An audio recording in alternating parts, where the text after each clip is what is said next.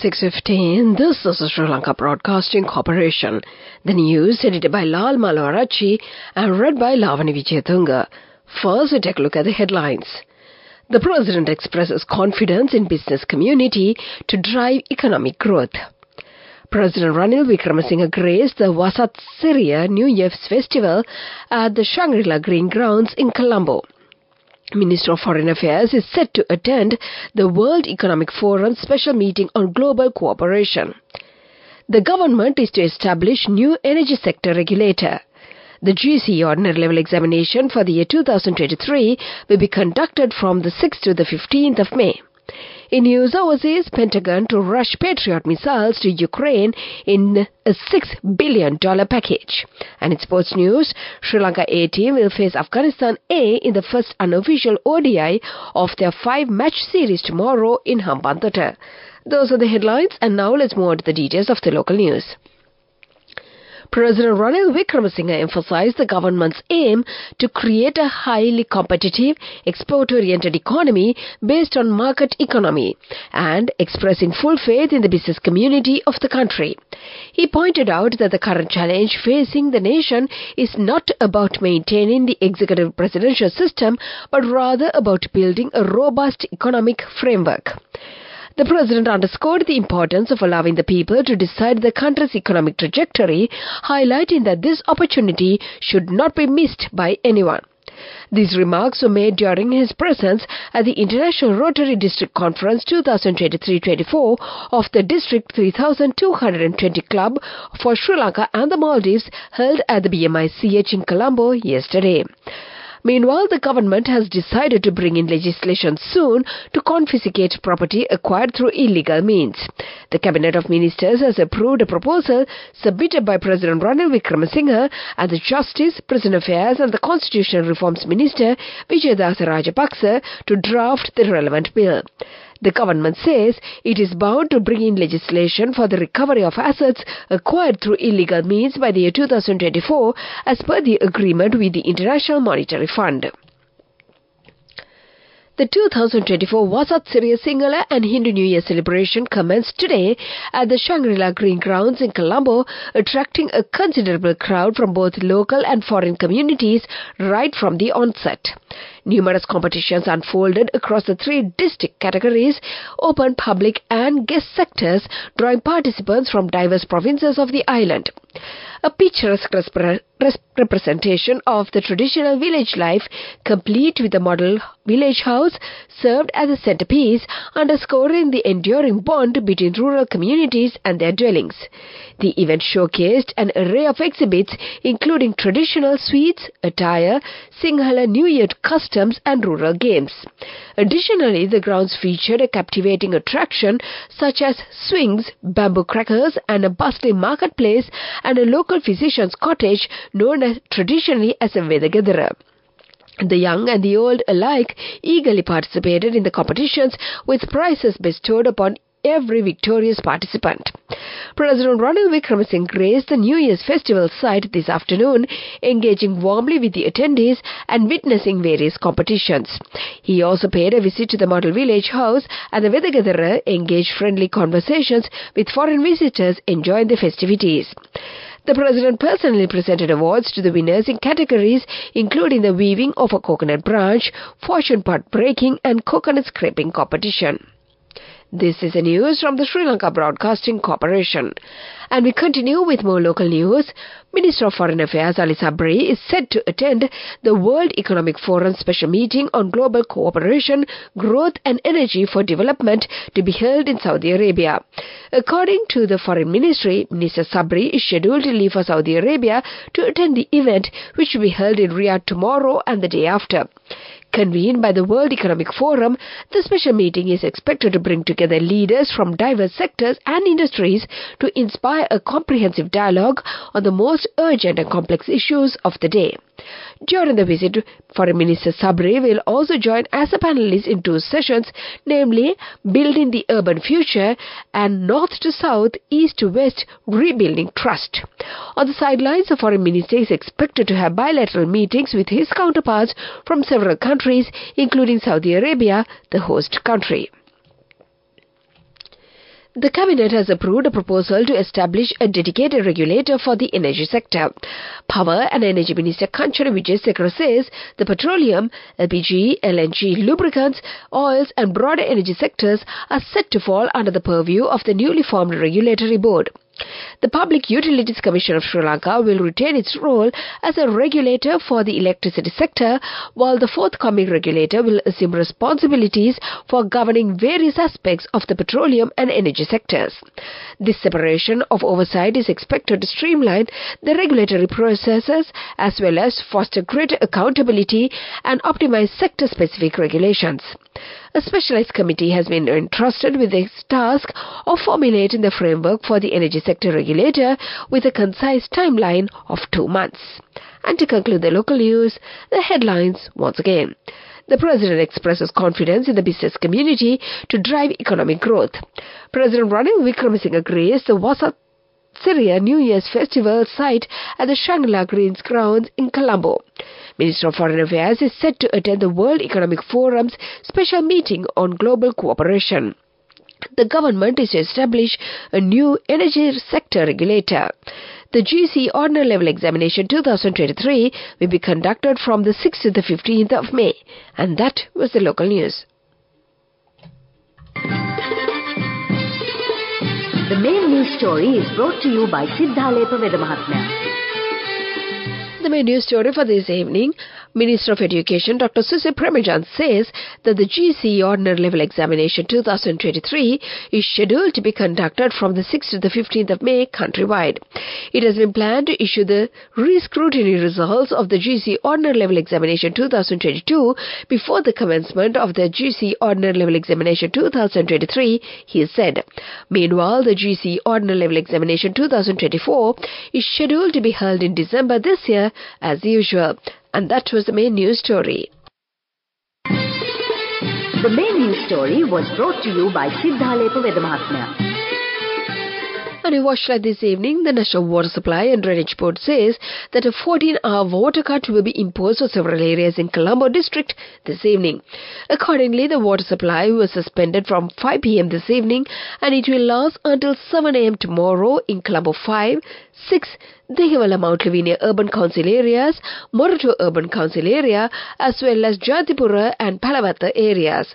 And that came to you in Watchlight. Coming up, World News.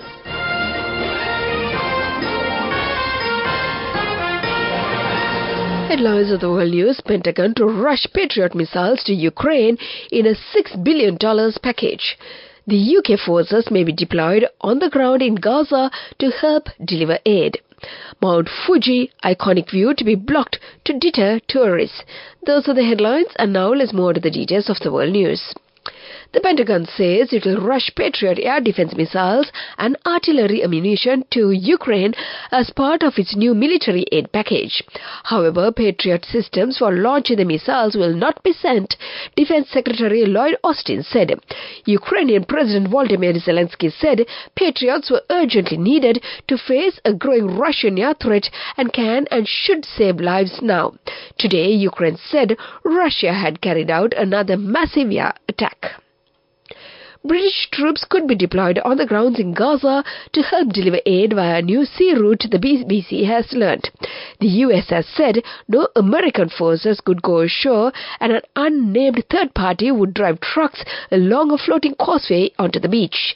The UK is understood to be considering tasking the British troops with this when the aid corridor opens next month. White House sources said that no decision has been made and the issue had not yet crossed the Prime Minister's desk. One of Japan's most iconic photo spots is to be blocked by authorities due to badly behaved tourists.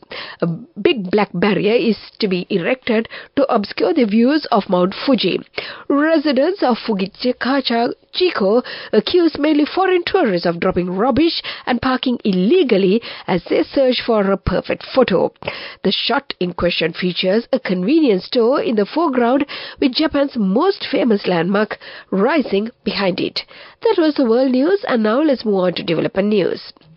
Undersecretary for Trade and Foreign Agricultural Affairs of the U.S. Department of Agriculture, Alexis Taylor, together with U.S. Ambassador Julie Chung, met with President Ranil Wickremesinghe and discussed U.S. support for Sri Lanka's agricultural sector yesterday. The Undersecretary's visit underscored the Americans' ongoing commitment to support agricultural development and economic growth of Sri Lanka, promoting greater food security and enhancing resilience against the climate challenges.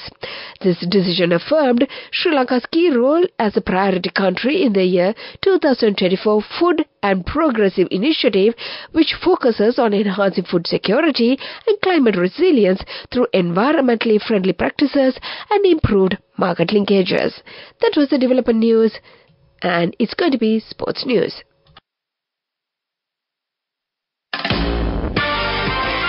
Moving on with sports news. The Sri Lanka A team, led by all-rounder Sahan Arachige, will face Afghanistan A in the first unofficial ODI of their 5-match series starting tomorrow at the Mahinda Rajapaksa International Cricket Stadium in Hambantota. This series provides a great opportunity for Sri Lanka A players, with selectors including a few national players to strengthen the team.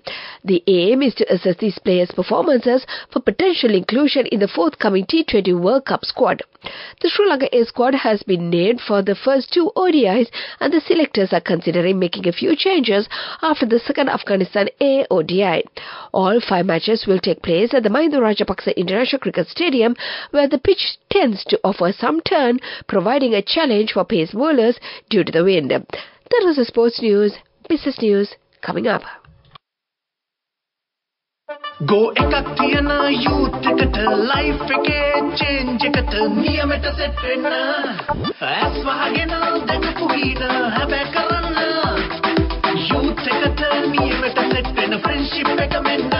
The all new NSB Ithru account, NSB IM, a plan for your dream. Business news sponsored by National Savings Bank, the safest place for your money. Some representatives from several foreign embassies in Sri Lanka visited the Hambantota International Port to investigate business opportunities in the island. Foreign Ministry has organized this visit for its ambassador designate. In line with that, Sri Lankan ambassadors designated to 8 countries were taken on a guided tour of the Hambantota port and followed a structured familiarization course on its current activities and the future plans. That was the business news. Economic news follows. Business news sponsored by National Savings Bank, the safest place for your money. Go ekak thiyana youth එකට life එකේ change එකට නියමෙට set වෙන්න ඇස් වහගෙන දැකපු හින හැබැයි කරන්න youth එකට නියමෙට set වෙන friendship එක මෙන්න. The all new NSB Ithru account, NSB IM, a plan for your dream. In economic news, the Central Bank of Sri Lanka in its annual Economic Review 2023 report said the Sri Lankan economy witnessed a gradual revival in the year 2023 from the deepest economic downturn in its post-independence history. The report was presented to Finance Minister President Ranil Wickremesinghe by the Governor of the Central Bank, Dr. Nandalal Veerasinghe, yesterday. The report said that the decisive policy adjustments and structural reforms implemented by the government and the Central Bank helped to restore macroeconomic stability to a great extent.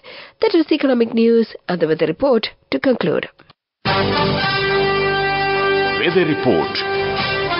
And finally, the weather report. Showers or thunder showers will occur at several places in the western, Sabrakamua, central, southern, northwestern and Nuwa provinces after 2 p.m. Showers or thunder showers may occur at a few places in the north central province during the evening or night. Showers or thunder showers may occur at a few places over the coastal areas from Galle to Hambantota via Mathura during the morning hours too. Fairly heavy showers about 75 millimeters are likely at some places in the western and Sabrakamua provinces and in the Galle and Mathura districts. And before we conclude this bulletin, let's get back to the headlines once again. The President expresses confidence in the business community to drive economic growth. President Ranil Wickremesinghe graced the Wasat Syria New Year's Festival site at the Shangri-La Green Grounds in Colombo. Minister of Foreign Affairs is set to attend the World Economic Forum's special meeting on global cooperation. The government is to establish a new energy sector regulator. The GC Ordinary Level Examination 2023 will be conducted from the 6th to the 15th of May. News overseas: Pentagon to rush Patriot missiles to Ukraine in a $6 billion package. And in sports news, Sri Lanka A team will face Afghanistan A in the first unofficial ODI of their 5-match series tomorrow in Hambantota.